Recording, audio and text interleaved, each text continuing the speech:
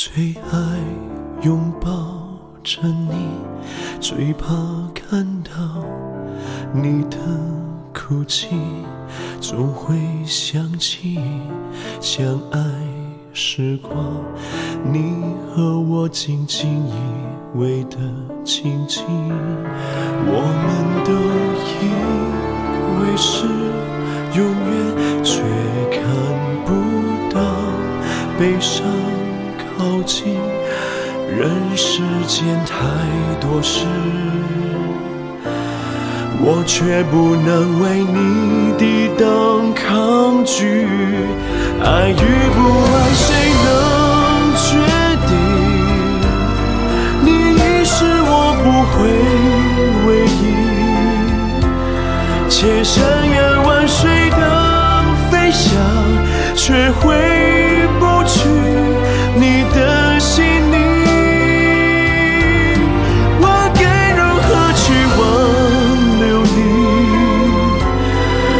绝望慢慢淹没我眼睛，飞越千山，心模模糊糊着你。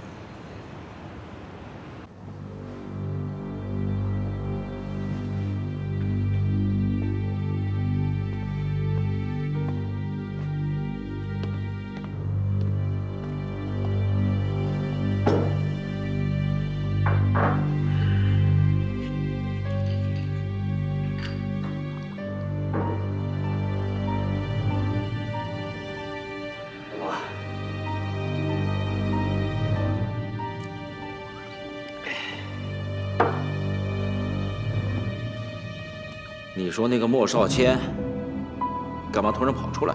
就是嘛。哎，您说他们远中要来那块地干嘛？这也没听说他们对那块地感兴趣的嘛。我看啊，8成他一定是又受了他老丈人的气，来这里啊，拿您寻寻开心，发泄一下。啊不，我看他心里有点东西，不那么简单。他要是再抬价，我就吃不消了。可是他忽然收了手，放了我一马。我看，很有可能是想向我示好。 不可能吧？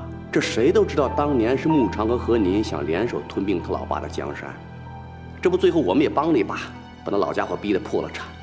那个姓穆的得了便宜就把我们一脚踹开，他现在这个远中集团，我们也好分一杯羹的。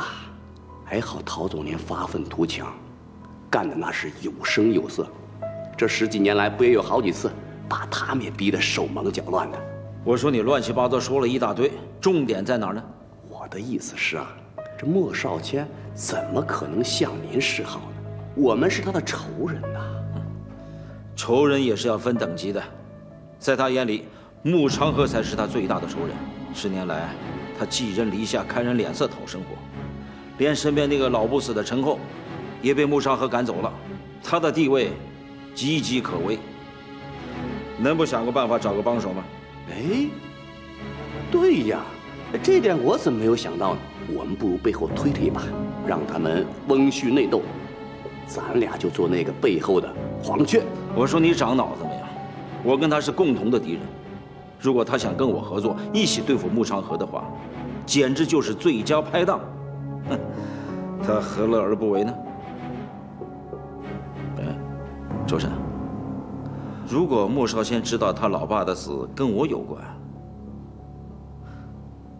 不知道作何感想？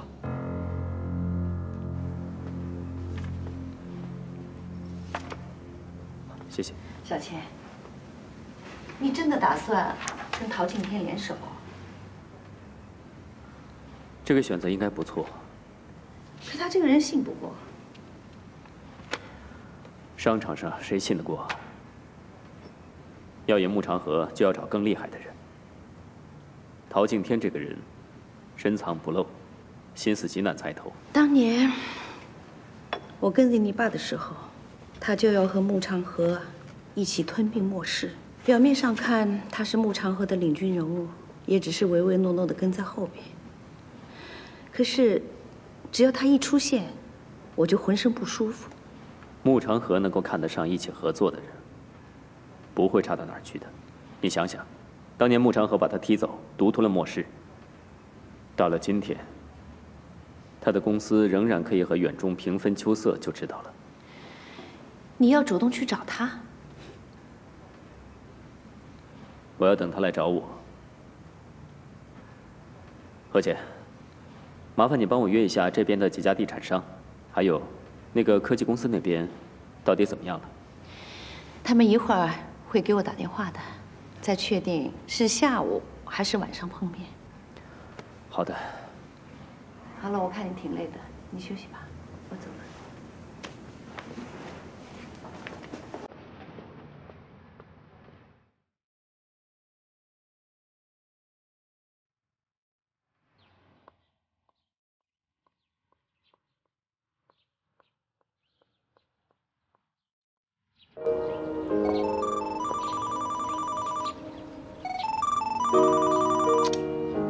你到了吗？啊，我刚刚到哎。我跟你说啊，这个人啊，看样子很有钱哎。哎，喝茶吗？来这么高级的茶楼哎。别小家子气，弄得跟没见过世面似的。我跟你说，我一会儿就到你那儿去啊。哎，你不是说你不来了吗？我是不放心，所以才请他假嘛。我跟你说啊，他那个人啊，可能一会儿也得还点价，所以你说话千万得小心。你这样，等我来了以后再说。哦，好的，好的。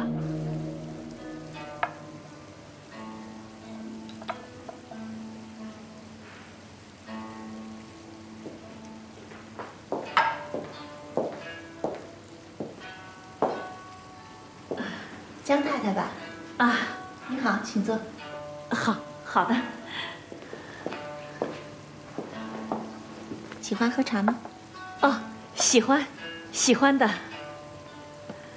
哎呀，韩经理跟我说有人要买我们的东西，约见个面。哎呦，我还真没想到，是像您这样一位漂亮的小姐。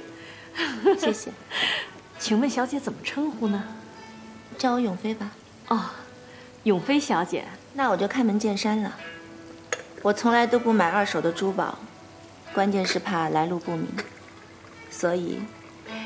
这个我理解，几十万块钱的东西，总要问问清楚的。啊，不过我们可是正派人家，绝对不会做那些偷鸡摸狗的事。哎，这枚戒指嘛，是我外甥女的男朋友送我的见面礼。哦，出手那么大方，外甥女的男朋友一定挺有钱的。嗨，生意人嘛，出手总是不一样的。永飞小姐，那我也就开门见山，您打算出多少钱呢？钱不是问题，关键我要买的放心。啊，是，请喝茶。哦，啊，谢谢啊。那你外甥女一定挺优秀的，要不才能找到这么好的男朋友。哦，她呀，是很优秀的。大学毕业，是学室内装潢设计的，现在是个室内设计师。是吗？太巧了，我有一个同学，现在也是做生意的，刚交一个女朋友，也是学屋内设计的，该不是一个人吧？你那外甥女的男朋友叫什么呀？他，哟，他姓，你看我这脑子，姓什么来着？我还一时想不起来了。我们呐，就见过一次面。哦，不过你放心啊，永飞小姐，我这个东西来路肯定是正当的。啊，没关系。哎，我刚买了一栋别墅，正想装修呢。你能不能把你外甥女介绍给我认识啊？那好啊，我把她介绍给你认识吗？你有她名片吗？有的，有的，我带着呢。哎，你来啦？这位是？哦，这是我老公，叫姜伟。啊，姜先生您好，请坐。哦，不了。坐吧。怎么了？这戒指我卖了。姜先生，您怕我买不起吗？哦，不，怎么卖家，走。哎，怎么回事啊？哦，OK。你干什么呀，你这人？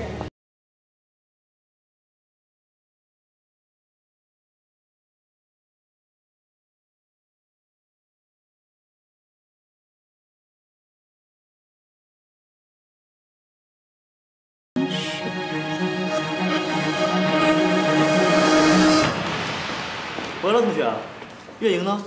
啊，还在工地上盯着呢。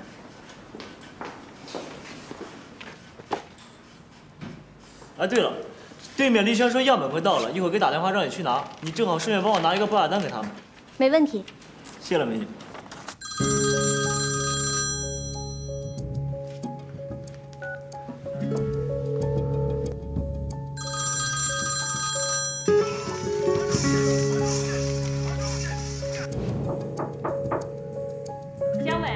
干什么？你怎么这么半天不出来呀？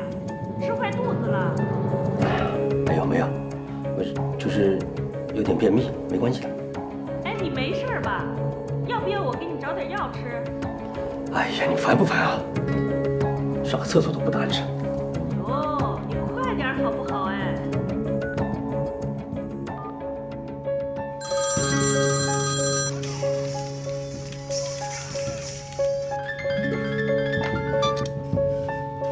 喂，哦，样品到了。好的，好的，我马上过来拿。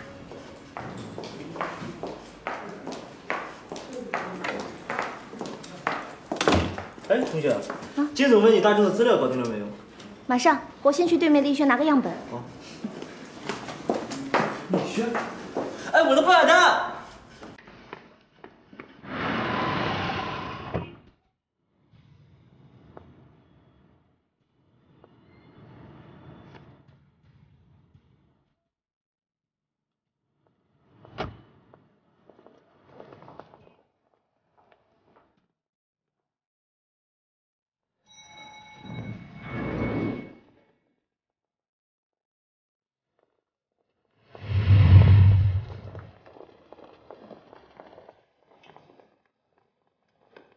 同学，忘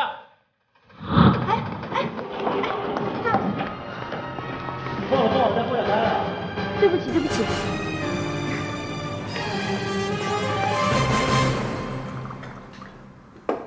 张太太，同学马上就回来啊，您稍微等会儿。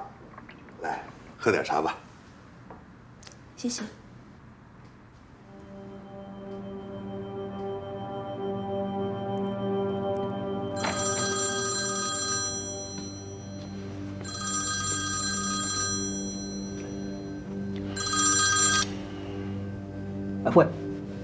喂，哎呦，太好了，终于接电话了。又怎么了？王先生，出事了。今天呢，我们去见那个卖戒指的卖主啊，没想到竟然是你太太。什么？到底怎么回事？你给我说清楚。今天呢，也不知道是巧合还是怎么了，那个买主约我们见面，没想到竟然是你太太。你们结婚10周年婚庆的时候，我在报纸上见过她，我认识她的。我那老婆啊，嘴巴快。她说。 那个戒指是雪儿的男朋友送的，还告诉了雪儿他的工作。你老婆还想让雪儿给他做设计呢，也拿了雪儿的名片。你说该怎么办呢？这事儿？那他买了戒指没有？那都没有。他说还要再看一看。不要卖给他，记得不能卖给他。那然后呢？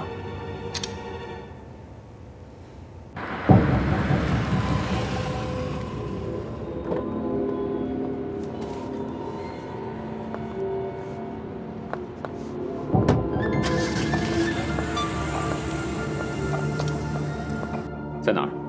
在公司楼下。马上回家。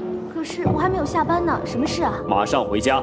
我手上抱着大堆的资料，要不我把它放回去再回家好不好？你想去楼上见我太太啊？你太太在公司。别问了，马上回家。是。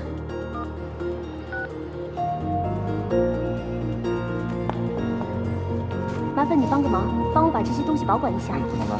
不好意思啊，张太太，让您等那么长时间。同学应该马上就会回来的。要不我打个电话催催他。啊。哎，不好意思啊。喂。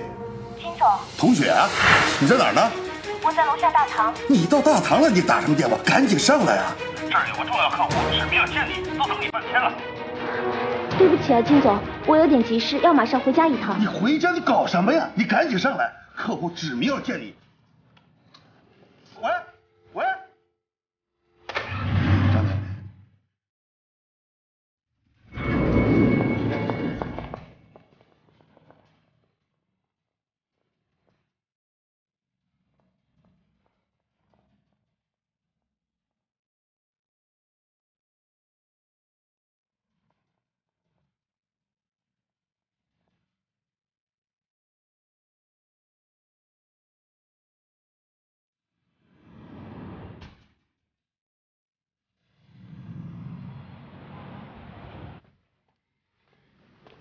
小千，休息好了吗？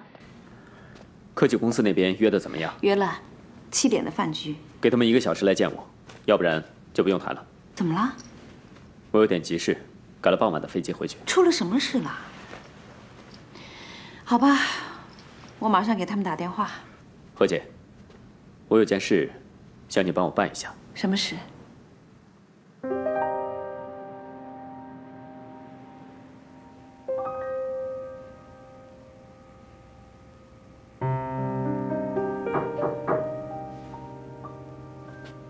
进来。童小姐，莫先生刚才来过电话，说已经在路上了，还吩咐说请童小姐不要出去，在家里等他。我知道了。您回来后还一直没有吃东西，吃一点吧。好吧。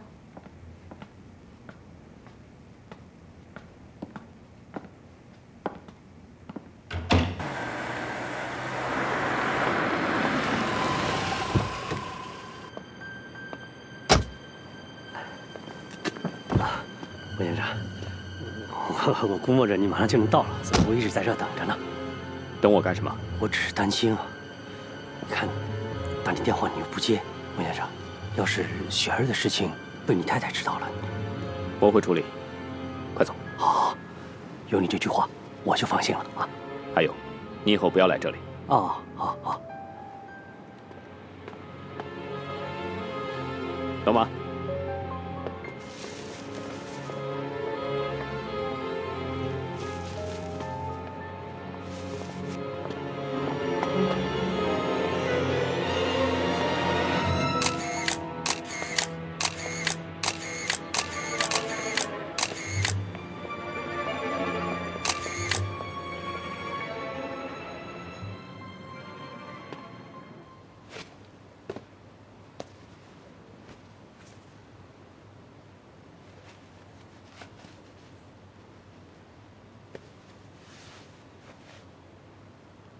跟我来。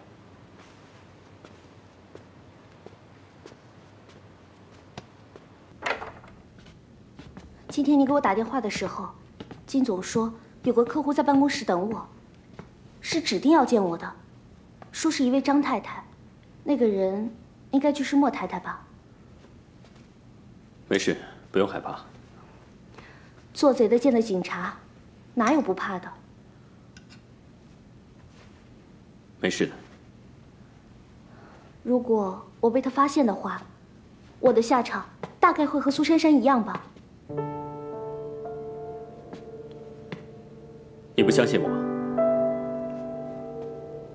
你这2天就好好的在家待着，别出门了，我会处理的。如果今天在公司里等我的人真的是他，他怎么会知道我在那里上班的？还不是你舅舅惹的祸，把那个戒指卖掉。你怎么会知道我舅舅把戒指拿去卖啊？我有什么事情不知道的？也是，你有什么不知道的呢？但想从你口中知道真相，却比登天还难。你想知道真相？你好奇了？如果你好奇了，你有承受这个真相的心理准备吗？你承受得起吗？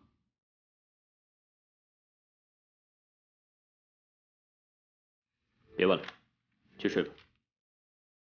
我睡不着。那你要不要我哄你睡觉？不要了。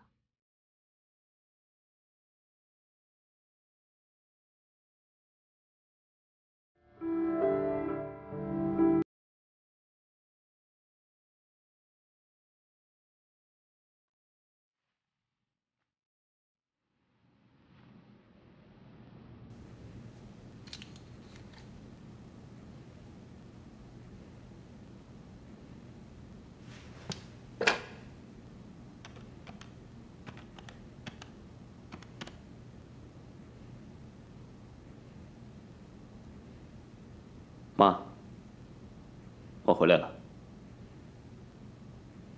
有一件事情，我想你帮帮我。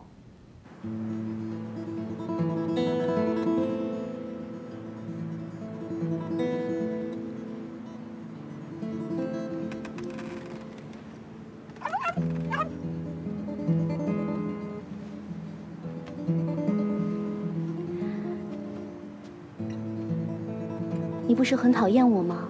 干嘛黏着我啊？是不是发现原来你的主人对我也不是很坏，还巴巴的坐飞机赶回来，所以啊，你也不敢对我使坏了，是不是？你这个势利鬼啊！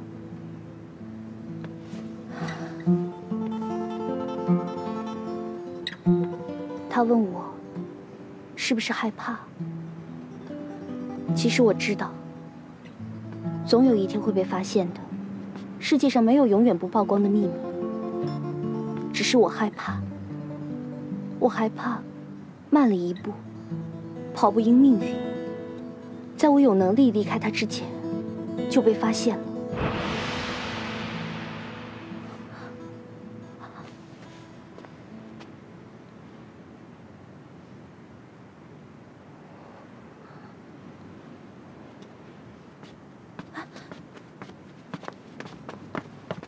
少谦，少谦！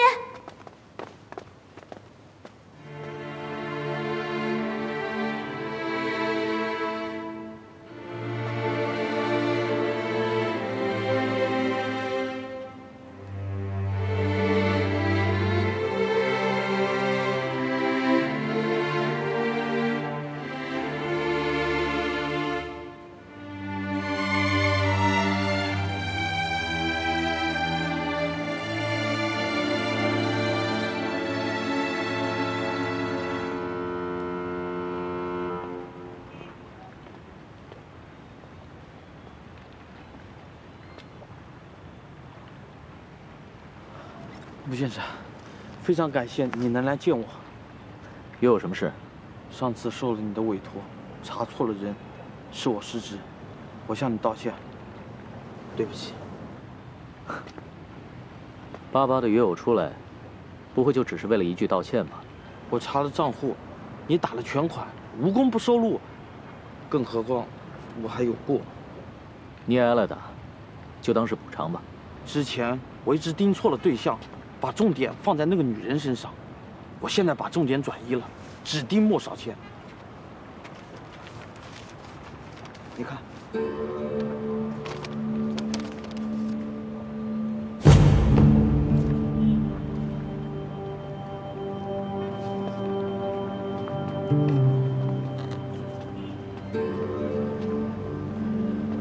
他又是谁？这我没查出来，不过这个人不重要，关键是，我跟到了莫少谦藏着的那个女人，这个男人很可能是知情者。啊，对，你看这些，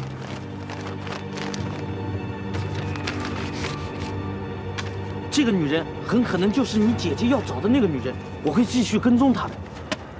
不用了，事情已经结束了，这些照片我收了，你不要把它流传出去。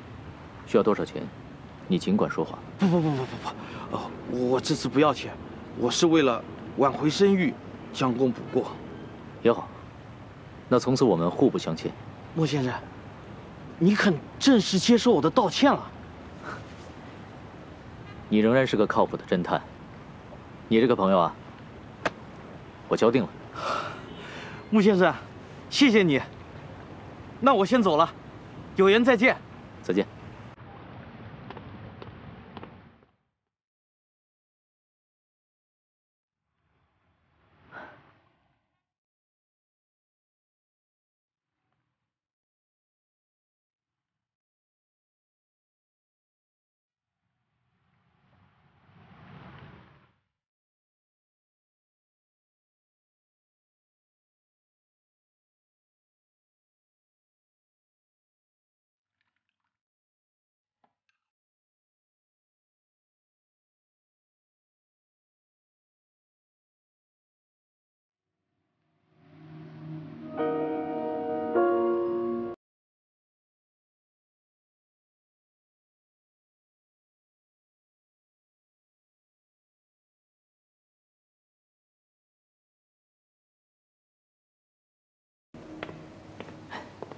老姐，我呀约了个朋友，就在湖边，离这很近。我就知道你每天下午都会在这儿喝茶，所以跑过来讨杯茶水喝。你那帮朋友呢？他们去逛街去了，我觉得没意思，先过来，来尝尝，这茶不错的。好。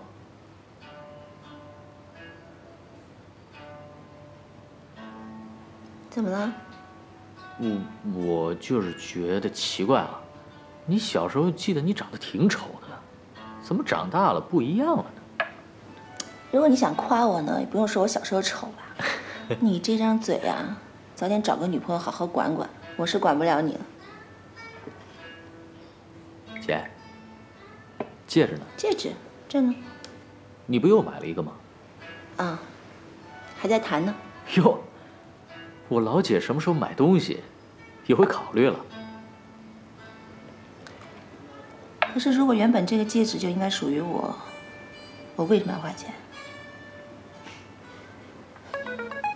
对不起。喂。哎呀，我是江太太，你在忙呢？没打扰你吧？啊，不打扰。像我这样不务工作的人，有的就是时间。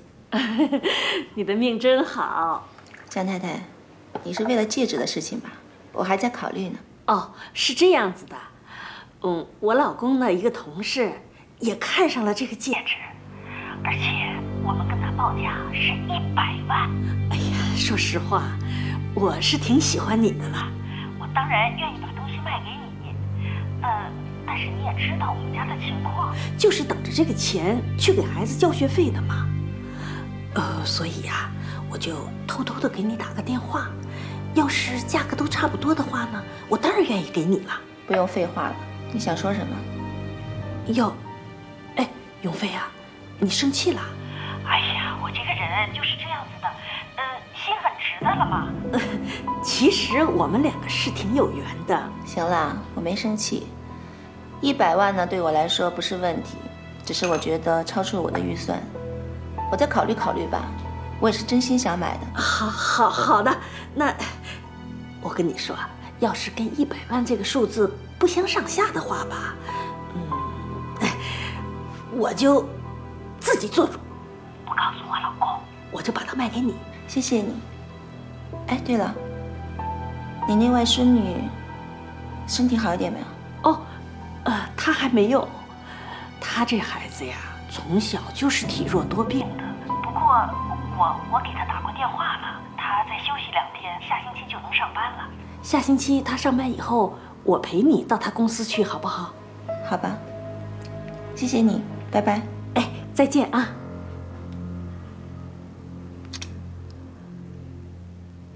怎么了，姐？对方抬价了？没有。这就是穷人，他所在乎的往往是你最不在意的。这些人啊，就是特别难缠。要不要你老弟出马呀？你是在侮辱我的智商吗？留着你的智慧，回远中帮爸爸吧。我喝茶。大少爷，我来吧。你知不知道那个戒指是少谦送给别的女人的？啊？珠宝店的经理告诉我。会不会搞错了？你确定吗？我就是为了搞清楚这个事情。那，你是为了这个戒指的主人来的喽？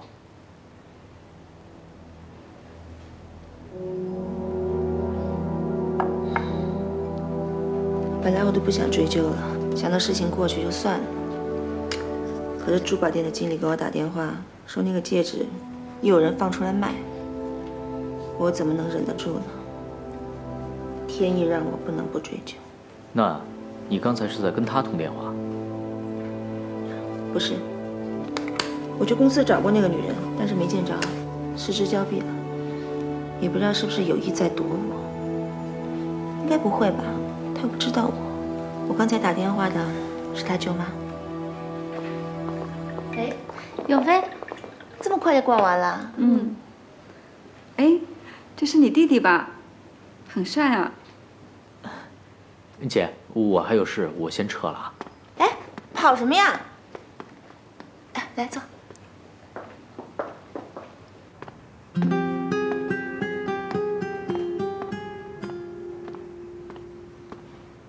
月前，他送了我一只很大很大的红宝石戒指。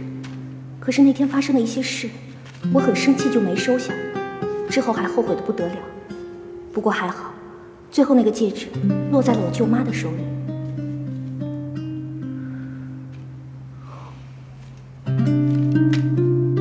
对不起了，瑞莹，我是真的没什么，大概周一就可以上班吧。哎，我先不跟你讲了，有电话再聊啊。喂。喂，同学。啊。他跟你在一起吗？不在。那我问你一件事啊，你说你舅舅不知道他跟你在一起，你确定吗？确定啊，他怎么会知道呢？怎么了？啊，那你舅舅和我姐夫见过面吗？见过一次。上次他突然跑到我舅舅家，不过没待5分钟就被我给拉走了。我舅舅只知道他是我男朋友。后来我也没再提起，他也没多问。怎么了？发生什么事了？你告诉我。我还没弄清楚，弄清楚之后告诉你。哦。对了，我想问你一件事。你姐姐她……你也知道了？是姐夫告诉你的？是。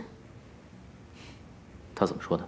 他说他会处理，让我先不要去上班，在家里待几天。对不起。你跟我说什么对不起啊？那是你姐姐呀。整件事情太复杂了，其实我倒觉得，你在中间是最受伤害的。别担心，既然姐夫说了他会处理的，就一定会处理，放心的交给他吧。你要是出什么事，给我打电话。记住啊，把事情往简单了想，别把自己逼疯了啊。我知道了，谢谢你。再见。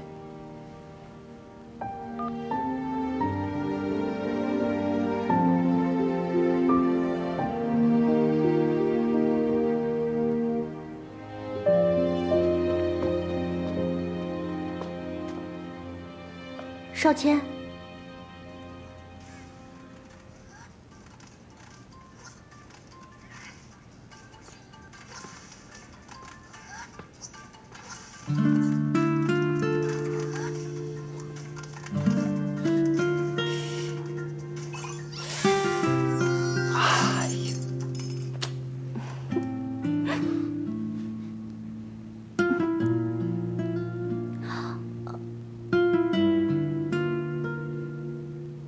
什么事啊？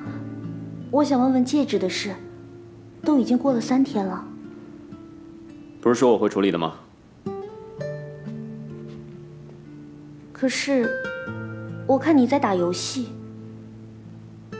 打游戏又怎么样？放心，过2天就没事了。那周一我可以去上班了吗？我再告诉你。哦。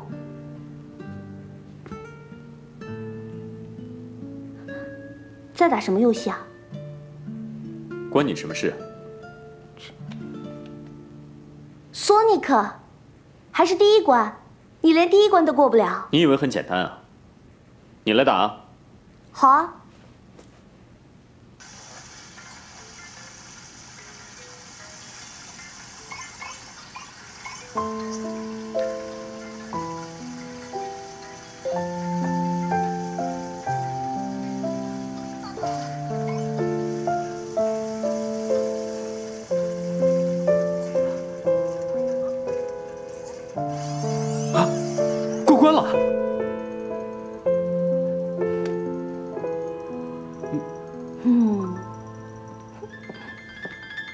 童小姐，您的手机响了。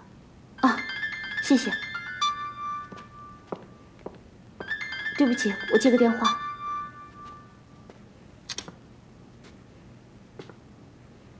喂，资协？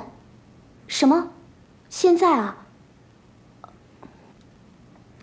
好的，那你等我一下，我现在就出来。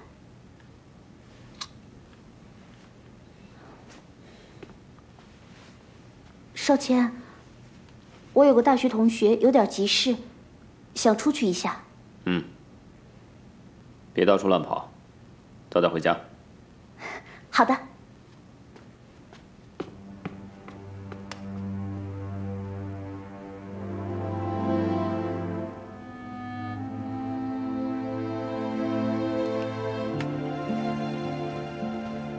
宾馆家。啊，莫先生。童小姐出去了吗？童小姐刚出去没多久，你也要出去吗？我去买东西。啊，我打电话让老马送您。不用了，我自己开车。是。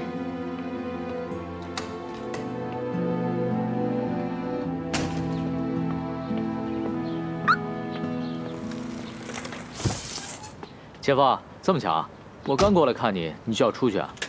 你是来看我，还是来看他呀？你怕我把他抢走啊？你敢吗？这个不是敢不敢，是要看我想不想。这么多年我跟你争过什么？连我老爸的江山我都不跟你争，何况是个女人。哎，看样子你还真挺担心她被别人抢走的。只不过是比别人漂亮那么一点点的那么一个女人，她对你真的那么重要？说吧，找我干什么？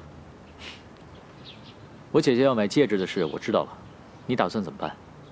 我能帮你做什么？处理这样的事情，我比你在行，你还要跟在我屁股后面学习呢。好。为什么要帮我？那不是背叛你姐姐了吗？这不是背叛我姐姐，我是不想让我姐姐受伤。整苏珊珊的事，她还得意着呢。但是我知道，那是你故意放手让她去做。可她不一样，我大胆的猜测，她在你心中的地位要比苏珊珊重要的多。不应该说，苏珊珊根本什么都不是。所以这次你没那么好说话，一旦翻脸，我怕我姐姐会吃不了兜着走。怎么样？需要我帮你做什么？有件事情你能帮上忙。我想买这个，哪里有的卖？不是吧？您老人家这是怎么了？一把年纪还玩这个？不帮算。哎，我帮。你好不容易求我一次，我带你去。坐我车吧。哎，我有车，买这种东西吧，我比你在行。跟着我后面学吧。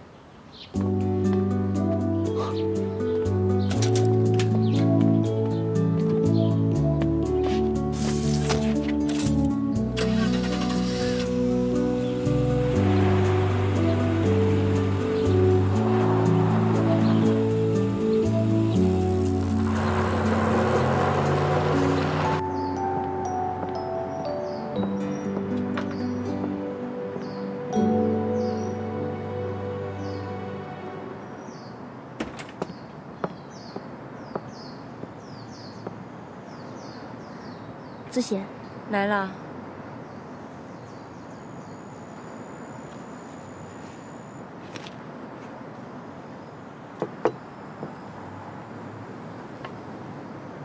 同学，能不能帮我一个忙？什么事？萧山姥姥上星期过世了。什么？是生病吗？什么病啊？反正年纪也大了，也差不多了。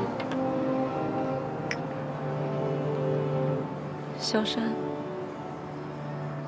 失踪了。什么？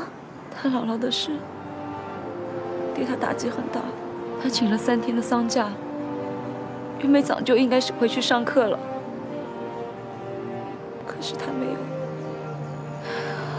我们到处都找不到他，他电话关机了，没有回宿舍，也没有回家，我们都找不到他，所有人都找不到。我也没有见过他。可是我真的已经没有办法了，能找的地方我都已经去找过了，就是找不到他。我真的很担心，如果他再旷课的话，心里就瞒不住了。我不想因为这件事情给他的前途带来什么麻烦。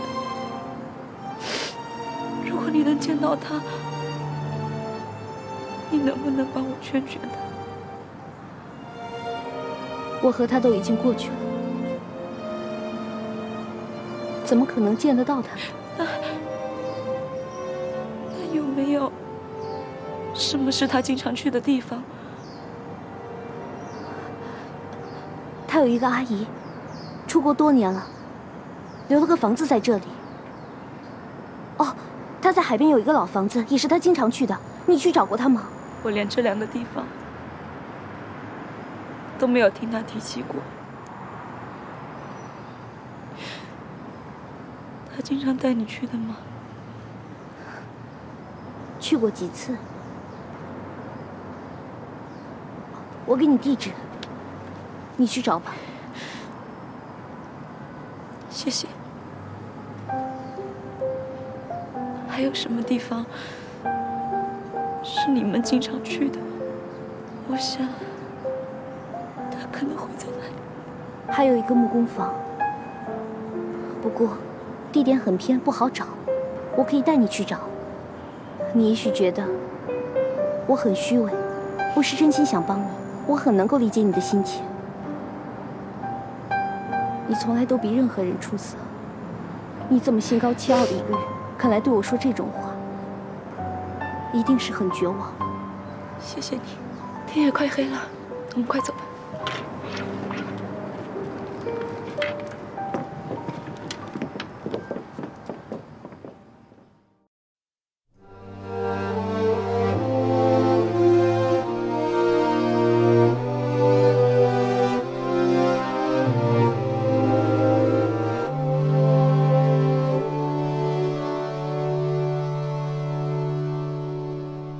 眼泪滴在心的上面，一点一点累积这爱你的体会。如果痴心不愿后悔，这是种幸福啊，还是种宿醉？世界在变，谁能打造永远？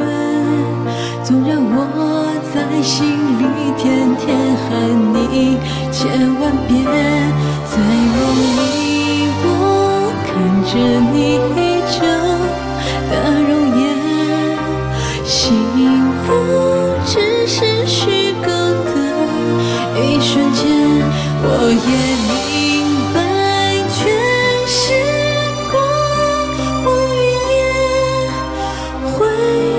心上一抹雪。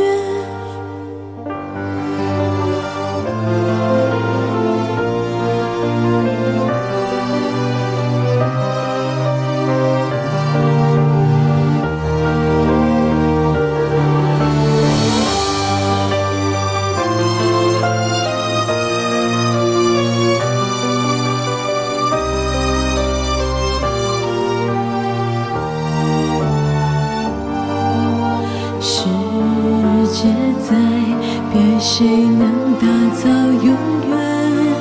纵然我在心里天天喊你千万遍，在梦里我看着你依旧的容颜，幸福只是虚构的一瞬间，我也